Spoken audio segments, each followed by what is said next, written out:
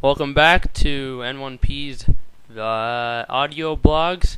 This is the vlog number 3 of my blog series, and I usually upload a vlog maybe once a month. That's what it seems like it's been now.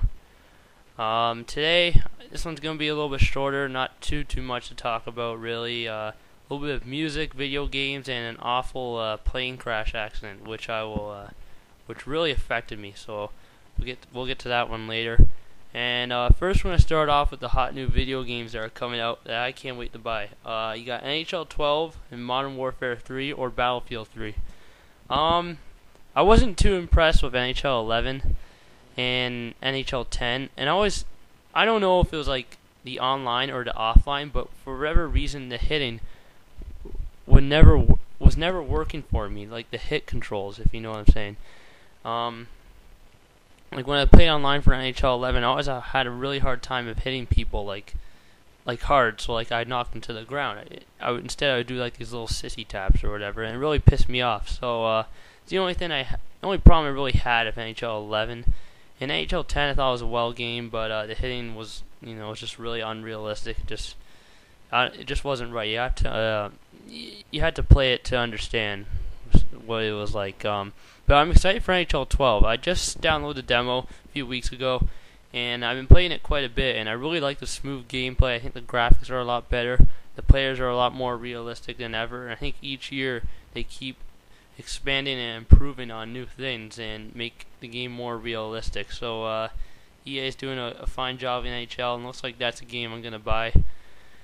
And I'm going to be spending a lot of money over the upcoming future.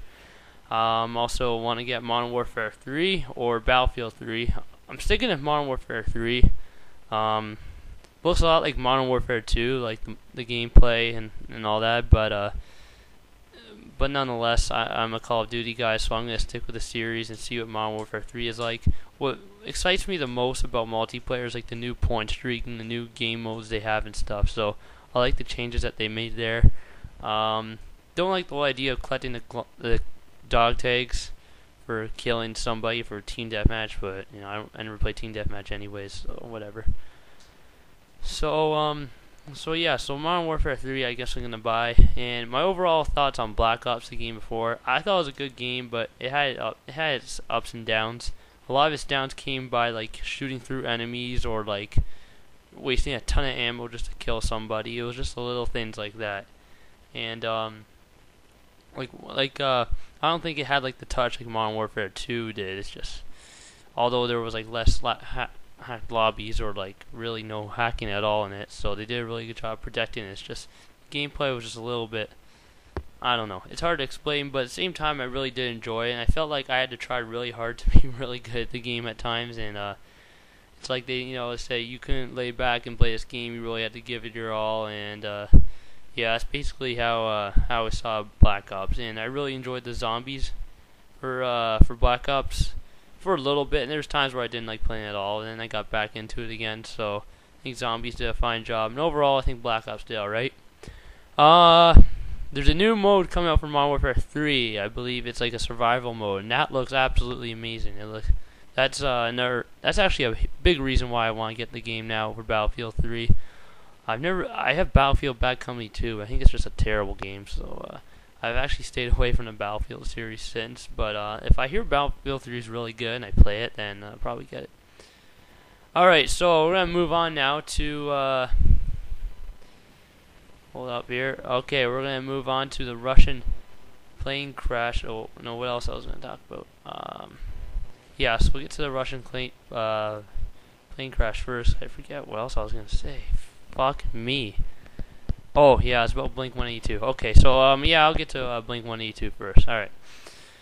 Blink182 just came out with a new song recently. If you're a Blink182 fan, you would know that. It's called Up All Night, and I believe it's their new single, and it's going to be on their new album coming out soon called Neighborhood, or something like that. I think Neighborhood Kids, I don't know, something like that, around the lines of Neighborhood.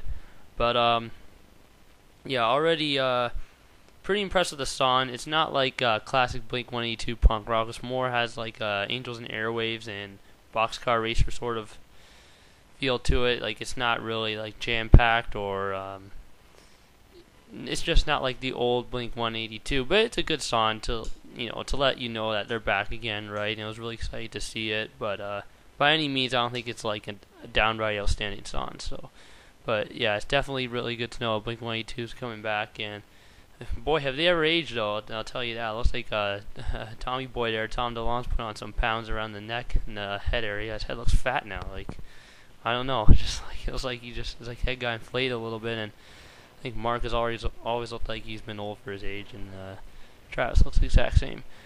So that's it. Blink182. Not too much else to talk about for music news or Hollywood Undead or Linkin Park, my other favorite bands, and yeah. So you know what though, Blink182 is. The funny thing is, I never featured them on my channel before. I used to kind of like them back then. It was, some of their famous songs, like All the Small Things and like First Date and I Miss You. But like, and then I started listening to their songs again, and then I realized they were coming back, and I'm like, you know what? Maybe I should consider myself as a Blink182 hardcore fan and just say fuck My Chemical Romance, because I only liked a few of their songs, so I still am kind of a fan of them. But and I know they did a concert recently at Darien Lake with Blink182, but I don't think I should classify them as like one of my favorite music groups anymore. So the Blink182 goes along there now, and yeah, under side projects like Boxcar Racer, I love their two songs There Is and I Feel So. Those are two really good songs. Okay, so this podcast now is about almost 7 minutes. Okay, I'm gonna get to the last one. This is the most emotional one. I have a hard time talking about, guys. It's the Russian plane crash. Terrible accident that happened that killed the entire Russian locomotive team that played from the KHL. They were on their way to the first game of the regular season in Belarus, and the plane they were using, I guess, was like, it was really old, and from my understanding is that they weren't even supposed to take off in that plane because it was like a last minute decision. They actually wanted to change it because they had a feeling it wasn't working well or something like that. Like, it wasn't very malfunctioned. And from what I understand, when it took off, like the plane just I don't know, like, did it explode or crash into water or something like that? I don't know, but I know that the entire team died. And terrible, just a terrible event in the hockey world.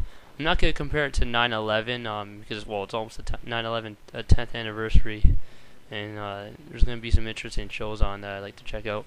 But this is sort of like the 9/11 of hockey if you're any huge hockey fans out there. This was really terrible. It really shocked me to see that Pavol Demitra and a lot of former NHLers died, including Igor Korolev and Alexander Karpatsev. To see those guys die, it was, well, just to hear about it, just blew me away. I'm just like, and Kārlis Skrastiņš and Ruslan Salei, these are guys that were just in the NHL. You know what I mean? Terrible. And Stefan Liv. I can't forget Stefan Liv. People listening to this podcast probably have no idea who he was, but I thought he's one of the best goalies on an international level. Drafted in the NHL but never played. Just played a year in the AHL for the Red Wings AHL team. But he's one of the best goalies for the Syrian, which is the Swedish Hockey League. And he just moved over to the Russian Hockey League and just finished a season there. So it just blew me away. Like, sometimes I just think of old videos of him in my mind and how he just won a Swedish championship not that long ago, and now he's dead. So yeah, it's a huge shocker, and I can't believe everyone on the plane died. I believe only maybe like one or two survived or something. I don't know. They were like in grave condition, so they weren't looking very good. So yeah, so just a terrible day in the hockey world, and it's going to affect a lot of hockey fans, especially in Russia, especially the Russian NHLers.